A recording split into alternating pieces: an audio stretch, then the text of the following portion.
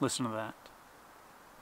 When was the last time you heard nothing? Our world is a constant assault to the ears. For instance, did you know being exposed to sound over 85 decibels for prolonged periods of time can damage your hearing? To give you an idea of how loud that is, your average gas-powered lawnmower is about 85 decibels. A stadium or a concert is about 100 decibels. An emergency siren, 120 decibels, which is enough to damage your hearing immediately. In contrast, the average conversation is about 60 decibels. The hum of your refrigerator, 40 decibels. A quiet library, 30 decibels. 20 decibels is the sound of a ticking watch. Normal breathing is about 10 decibels. And 0 decibels is the softest sound that can be heard by the human ear. Now, you may be wondering, okay, but why am I talking about this? Well, it's actually very fundamental to this channel. You see, from the very first day I started this channel, I've been talking about and filming outside. And I've noticed one annoyingly frustrating thing over and over again. Outside isn't nearly as quiet as you might think. There's a highway not too far from here, and every once in a while I can hear the cars. I have been deep in the woods and heard the distant drone of cars on the highway. I have stopped filming countless times to let a jet go past. There's an airplane. Here comes an airplane. A lot of airplanes. Airplanes. There was one time, deep in the backcountry of Colorado, I stopped to let a jet go by, and as soon as it passed, another one started in, and then another and another, until, I kid you not, 21 jets flew by. 21 jets. That's not even the worst of it. The worst is that we're actually used to the noise. Hell, we even crave it. And all of this has me wondering, does natural quiet still exist in America? Is there anywhere left that has no sound of a distant highway, no planes flying overhead, no sound of Bluetooth speakers on the trails, or ATVs, or anything made by man? Is there a place where the only sound you hear is silence? And can I find it? To find out, I started looking for places that are the least likely to have human noise and committed myself to going to see, or at least hear them for myself, which led me to the center of Austin, Texas, of all places, to the University of Texas at Austin. And you might be thinking, how do you find silence in the middle of a city? Well, only with a multi-million-dollar room specifically designed to block out noise. So it's really quiet. It's not as quiet as many chambers, and we can talk about why. That's Dr. Wilson. He said I could call him Preston. This room has been specifically engineered to keep the noise of the world outside. And I'm here because these rooms have been described as the quietest place on Earth. And they're wedge-shaped so that the sound that enters basically bounces back and forth into the back of the wedge there. And so that's where the sound goes. And the closest thing that you might find in nature would be basically a very empty area with no reflectors anywhere. So you might imagine a lake bed, a dry lake bed, or even on the ocean where there's nothing to reflect sound, and all the sound can go straight up. They've also been rumored to be so quiet that they'll drive you insane. Now, I don't know about that, but either way, I thought I should experience it for myself. Yeah, so I mean, obviously people have said, that you spend too much time on one of these things and stuff like that, that it'll drive you crazy. Do you feel like there's any validity to that? I heard I've heard that as well. So not for me, but I have heard other people who claim that it's uncomfortable to be in here. Yeah. And I don't think it drives you crazy. Okay. I don't have any evidence of that. But yeah, there's definitely a feeling that you get just because it's unusual. Our brains aren't used to it. And if you kind of be really quiet, you'll start to sense that there's like a pressure in your ears. So the anechoic chamber was neat, to say the least, but at its heart, it's artificial. It's designed to only mimic what Dr. Wilson described as an open plane, where sound only leaves and is never bounced back. Now, what I want to know is, can I find a place like that in nature? Because last I checked, I didn't have millions of dollars to blow on an artificially quiet room. Plus, nature is healing and amazing and cheaper. The question is, where in the US is least likely to have human noise? Now, I feel fairly confident I can get away from cars and urban noise if I walk far enough into the wild. That I'm not worried about. What I am worried about are airplanes. Is there anywhere left in the US that you can go and not hear the sound of a plane flying overhead? So I did a little bit of research and I found this flight path model that Aaron Coblin created. This shows every flight over the US in a typical day, and as you can see, there aren't many places that don't have airplanes. Most air traffic in the United States is headed inward, but if you go to the very edge of the country, there's far less air traffic and a better chance for natural silence. The biggest irony of this whole thing is I'm taking an airplane to try to get away from airplanes. I'm on my way to the Boundary Waters Canoe Area Wilderness. It is just a handful of miles from the Canadian border. It is about as close as you can get to not being in the United States without actually leaving the United States. And I chose Boundary Waters not just because it's got a good chance of little air traffic, but it is one of only 2 places in the United States that has been awarded Quiet Park status by Quiet Parks International. Part of the reason there's only 2, it's kind of a twofold reason. One is that there's not many places that you can go to meet the criteria that we have set up for a wilderness quiet park. This is Matt Mikkelsen, Wilderness Director for Quiet Parks International. Which is, in short, you need a dependable 15-minute noise-free interval. Can you hear that airplane? I hear it, but I don't see it. And when I tell people it's only 15 minutes, they're like, what? That's nothing. Like, there's tons of places you can go and not hear noise pollution for 15 minutes. Can you hear that? There's another airplane. As someone who is doing the research, I can tell you it's just not true. It's even in even in the biggest wilderness areas that we have, even in places that are so remote when you look at a map, you still have air traffic flying over. You still have distant rumble from resource extraction. You still have all these other noise sources.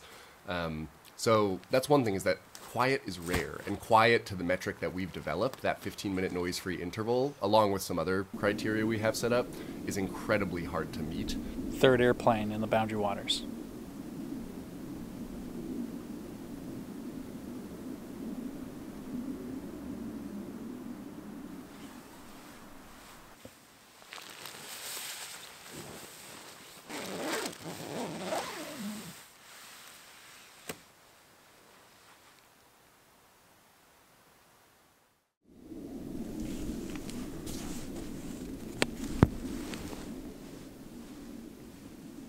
Good morning.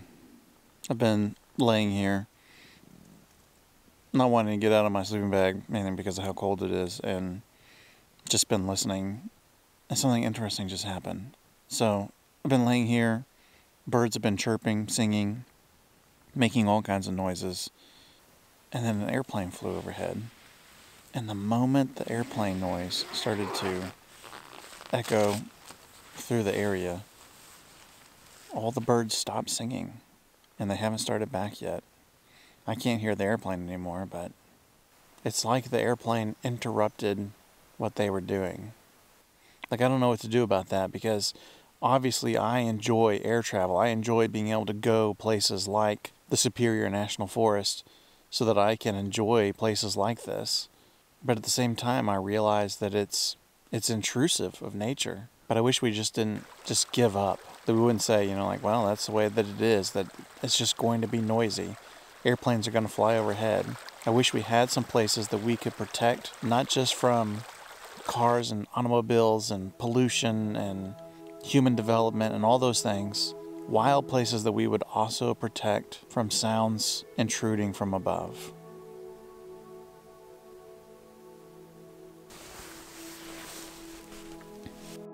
With Boundary Waters ending up considerably louder than I expected, I decided to go to one of my favorite parks that also happens to be the birthplace of Quiet Parks International. The 1 Square Inch of Silence was an organization started by Gordon Hempton. And Gordon is a nature sound recordist, Emmy Award winning. And in his time recording all over the world, one of the places he found that was really, really free from noise pollution was Olympic National Park, specifically the Hoh Rainforest. The Hoh Rainforest is got a lot of things going for it. Kind of the main fork of the Hoh River.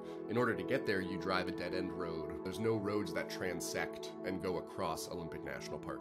The other is that there's not a lot of air traffic in the area. So it had a lot of things going for it, and Gordon thought, okay, well, let's recognize this place. But instead of saying Olympic National Park is quiet, the idea was to recognize 1 square inch of Olympic National Park. The thought being that by protecting that 1 square inch from noise pollution, you're effectively protecting the whole park.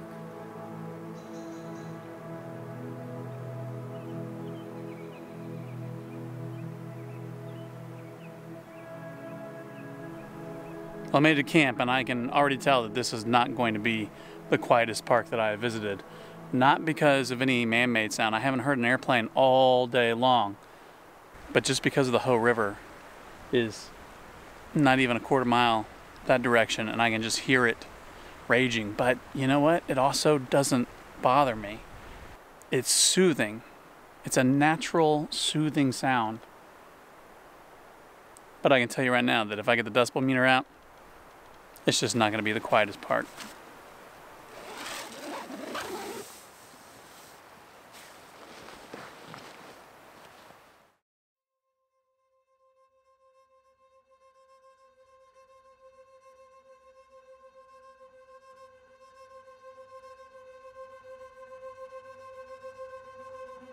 Any single noise intrusion can disqualify a park, which is the case with Olympic National Park.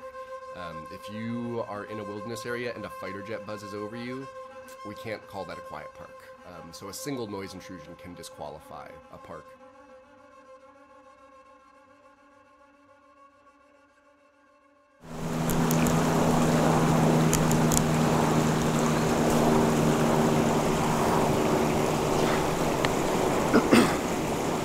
So I was sitting here packing up camp, and I heard what sounded like a boat coming up the river. Now, I don't even think that's possible with the Hoh River, but it's exactly what it sounded like. And so I grabbed the camera quickly, tried to turn it on so that you all could hear, and I had the audio turned off on my camera, and so I was trying to get you to hear that helicopter, and I wasn't even recording audio the entire time, and I ran out to the river just in case it was a boat coming up the river, and it turned out to be a helicopter coming up the valley.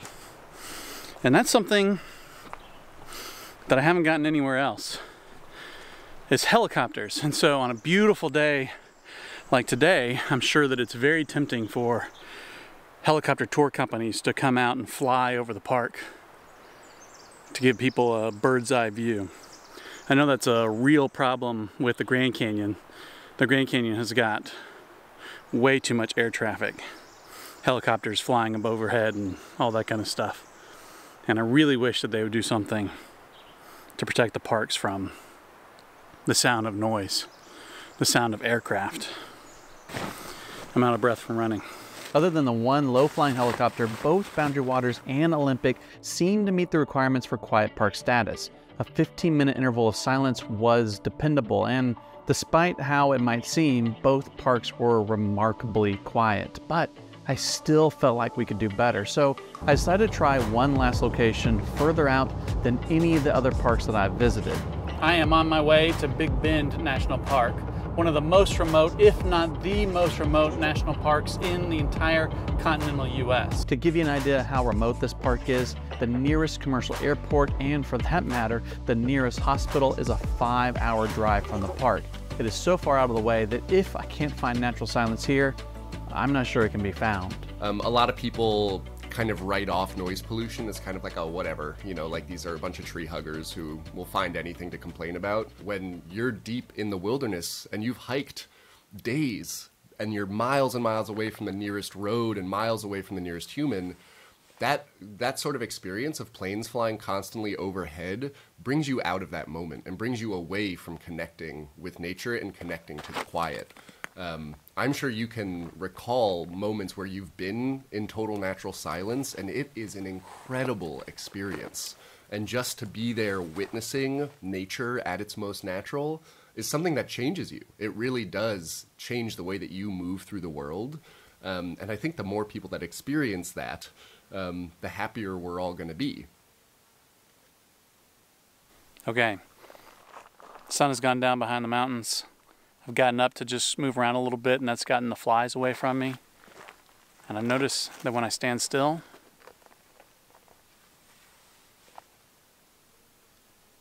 it's really quiet out here.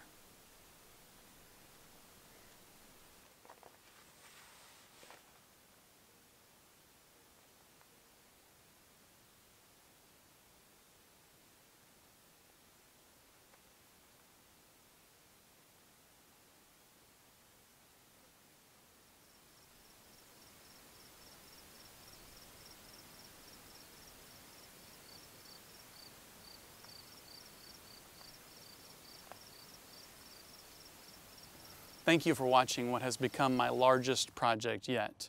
While I was filming this, my wife and I got to spend a weekend in Seattle, and we spent an afternoon at the Seattle Arboretum. And because this project was on my mind, I couldn't help but notice the sound of air traffic overhead. And at first I started to point it out to my wife, and she stopped me and said, "Don't ruin this for me the way that you've ruined it for yourself." And so I didn't say anything else, but the entire time we were there, it was non-stop air traffic overhead. And so I tell you that because part of me hopes that now that you're aware of this, that I've ruined wild places for you. Only because if you take notice, then maybe together we can do something to help protect the last quiet places left in America. This video was completely unsponsored, but I'm grateful to Quiet Parks for their time and assistance that help make it possible. If you want to donate to Quiet Parks and help them continue their mission to bring more awareness to this issue, as well as protect the last quiet places left in the world, you can donate through the links in the description. Please like, subscribe, and do all those other things. And as always, thanks for watching. You may have heard of 1 square inch of silence. What I got right here, this is my 1 square inch of shade. Oh, and it's blown away.